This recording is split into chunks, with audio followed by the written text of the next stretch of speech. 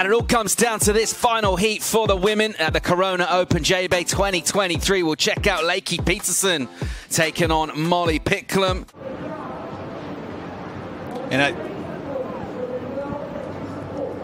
if you think about what she had in her mouth, it looked like a leash, which was pretty unique. Swell lines filling in, offering these two, we hope, plenty of opportunity. Here goes Molly, smaller wave. It's quite steep for her though. And she is going down the line here with some vicious intent. It goes into a lip, gets awkward for her, and just swats the board away from under her feet. This is, you know, what she's been working for since a very young age. You had mentioned how Shimoka had called her as a future world champion, and she's been working very hard ever since. Lakey going up into the lip hard and trying to float down to the flats, going down really, really hard there as well. So here's Molly, and she's deep, real far back on this, nowhere near it really. You could see she was going to struggle to make that opening takeoff section. Hitting the point now than what we saw previous couple of heats, last couple of hours. Here's Molly from underneath Lakey's priority. And swinging, and this one again will just run away from her here. And not a great choice from her. She'll end up without adding a massive amount of points. Lakey will just speculate, get to her feet. She'll look down the line from a standing position. And I wonder if she'll be able to get to a spot and able to spin. She will. Here's Peterson. Still looking for a first legit ride, really, in this final. Here she goes now.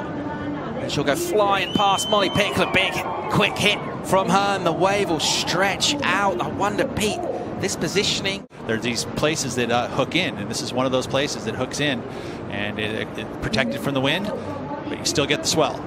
Well, a long paddle from M.Picklum.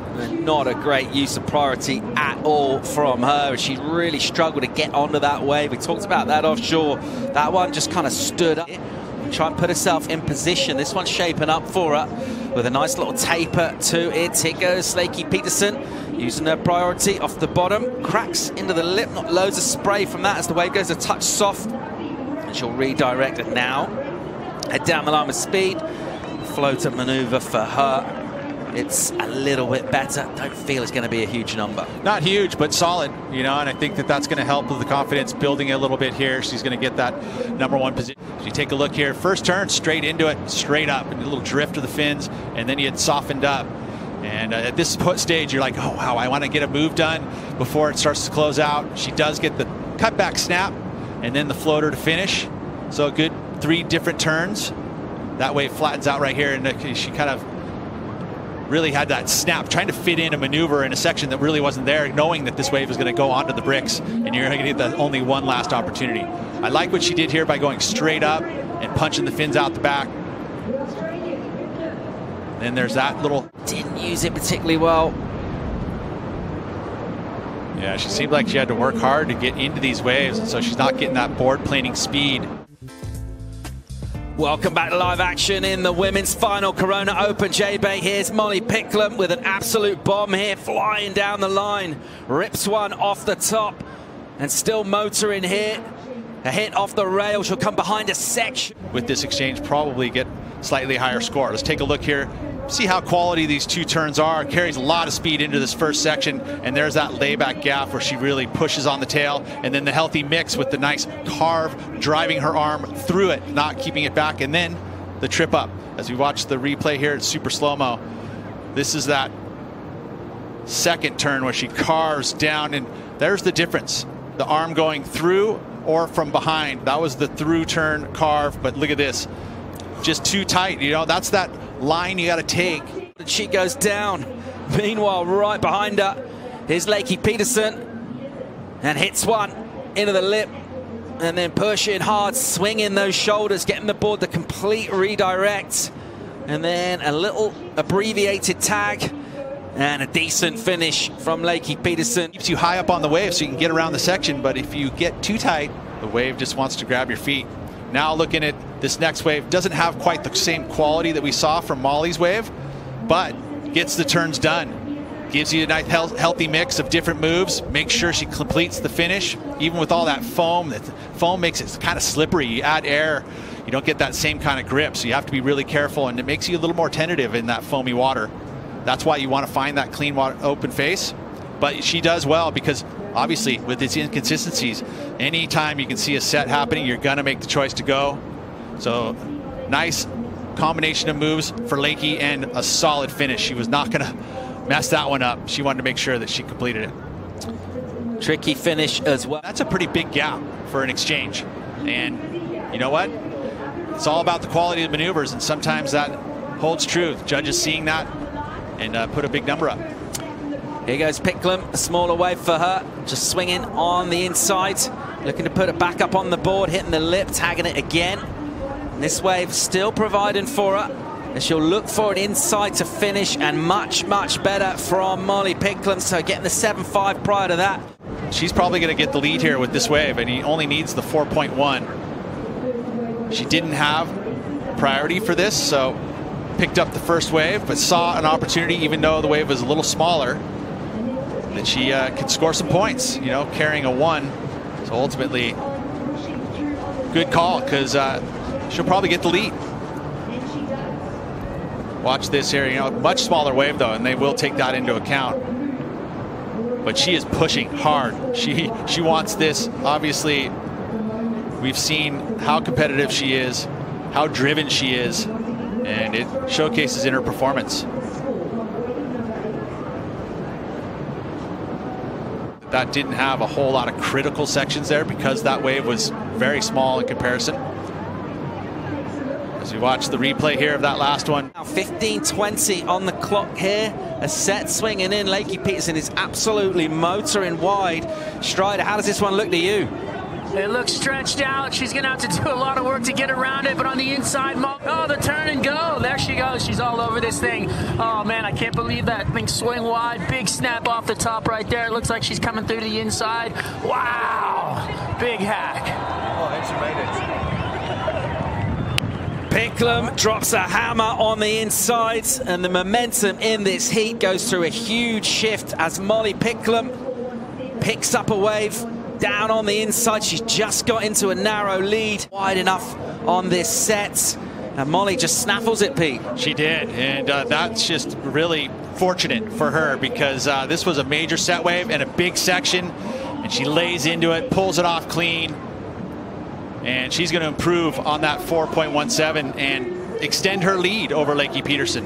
As you watch this first turn, the carve, knowing that she needed to keep that speed up for this last section here, it was going to shut down quickly, carves off that lip line, holds it together, and completes it. She absolutely loves. Even though they were waves that they were kind of pieces of, you know, her quality of surfing has been good. Let's see if Lakey can answer back. Peterson here. Nice looking wall for her. Great first hit. Looking for 7.24 to go back to the lead. Look at this thing open up. There we go. Another good turn for Lakey. Hard off the bottom. Good snap into the lip as well. Where's this going to go score-wise? 3 good turns. Critical section. Speed, power, flow, Pete. Yeah, and you got to love that. It's just that back and forth, similar to what we saw at the Wimbledon final, right? This is happening right here at Jeffreys Bay. Back and forth. Feels like this could be a lead change. Those were the strongest turns we've seen from Lakey in this final between Lakey and Molly, but this was strong, you know, especially this first snap, carrying a ton of speed, nice vertical on the face, and just whips it in the lip. Comes back down for another one, and so the quality of these maneuvers much better for Lakey. You can see the fireworks off the tail there and the drift of the fins. This could be excellent in my eyes. Watching one more time in the super slow-mo, but look at, zaps that lip. I mean, just fireworks off the tail. Eyes down the line, sets up this next one here. So confident in the equipment. Deep bottom turn and snap once again in the pocket. And the final move gets the drift this time. And that's commitment, pushing hard off those fins. Remaining, the number is a 7.28 for Molly. Let's see how she goes about identifying a wave. In order to do that, Lakey's not going to hang around. And she's going on the inside here, driving off the bottom, bang into the lip. She'll throw that away. Meanwhile, here's Molly. Chooses the second wave of the set. Not a great one. She'll quickly kick out. She'll hang up top. Will get priority. Really impressive. And overcoming A little bit of discomfort at the start of the heat and really able to express themselves now in this final. 6:20 on the clock. Here's Picklum flying down the line. And just a slightly sticky snap, but finishes it really strong into the lips. So a lovely combo there from Molly. In this wave, it had some energy, but you could see the ruffles and ribs across the face. So it wasn't the easiest wave to find that section. She gets there in this moment. There's that layback snap. Little stuff of the rail slightly, but nice strong finish. Far away the best wave of the final. She'll want something like that. Here's another look at what Lakey just did. Yeah, well, she had priority and she executed it here on this wave, and it's that mid-size set wave which runs very quickly. See what she does on the final move. Little stumble. 3 minutes on the clock. She finds something. Molly Picklum on a tight one just off the rocks. It's cupped out on the face. It's a smaller wave. There's a really nice crack from her though. And she'll look to pull in. Didn't get super deep there. Still going. Opens up. Just jams that one. Kind of carves an S into the face. Not sure we saw a 7 there, Pete. Then it was a much bigger wave and much more intense sections. So this one a little tight, as you had mentioned. Beautiful first turn. That was a great style. Not that deep in the barrel there, so the judges will take note of that. And then the finish, nice carve, but just... What a great moment. The champion here. She's had disappointment, made finals in the past, and you can see the emotion pouring out of Lakey Peterson, your champion here at the Corona Open J-Bay.